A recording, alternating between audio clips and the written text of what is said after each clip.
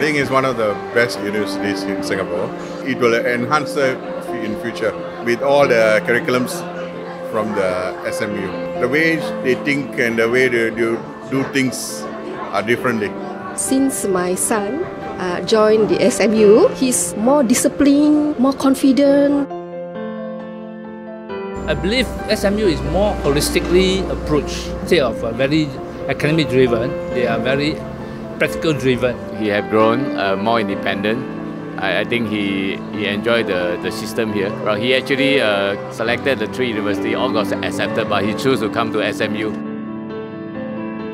Dia look more matured now lah, more independent dan boleh dapat berbincang sama lah. I got 4 kids, so this is youngest lah. So abang-abang kakak dah pergi universiti, so at last she also go to university. So I mean very happy lah, bangga lah, happy and satisfaction lah, puas hati ya.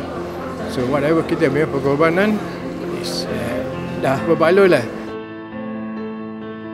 My 3 girls are all from SMU. They are very independent and very outspoken, which is I'm very happy that they are in SMU and I made the right choice for them. It is a place that seems to work well for my daughter. Facilities here, the people here, especially people, help her a lot. My son learned a lot from SMU. I can notice it in his year 3 when he took a break off from his studies to set up his own company. Due to this opportunity, my son has grown to be a confident young man, able to learn new experiences, especially in the business world.